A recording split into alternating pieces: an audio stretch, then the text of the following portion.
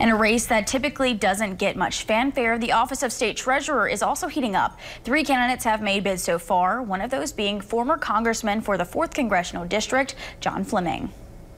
Fleming is coming off of the heels of his service under former President Donald Trump's administration. There he served in both the U.S. Department of Health and Human Services, later as Assistant Secretary for Economic Development in the Commerce Department, and then as Deputy Chief of Staff for Trump in his last year in office. Fleming's background is twofold: as a physician and a longtime business owner with Subway sandwich shops still scattered across North Louisiana. He wants to take his experience and love for public service to the treasurer's seat, looking to move this state forward as both people and companies have fled the state in recent years. We need to look inward. What is it about our tax system, our regulations, all these things?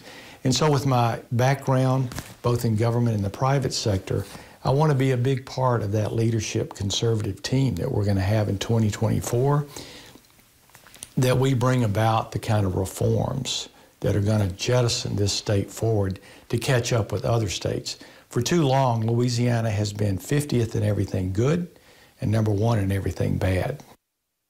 But one of the primary concerns for Fleming is what he sees as a growing pressure, state and nationwide, for treasurers to invest in clean energy. Though he believes in natural gas and hydroelectric to have proven to be investments, he says many proposals like wind energy have not.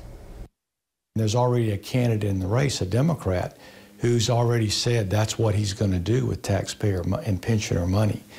And of course, as a conservative, both a fiscal conservative and an ideological conservative, and as a conservative Republican, I don't believe in doing that. I believe that the money should be invested wisely, it should be protected, and it should be done with the best return on investment for those who actually pay the bills, which are the taxpayers and the pensioners.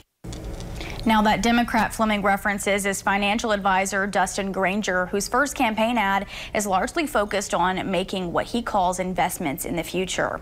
Also in the race is Republican State Representative Scott McKnight.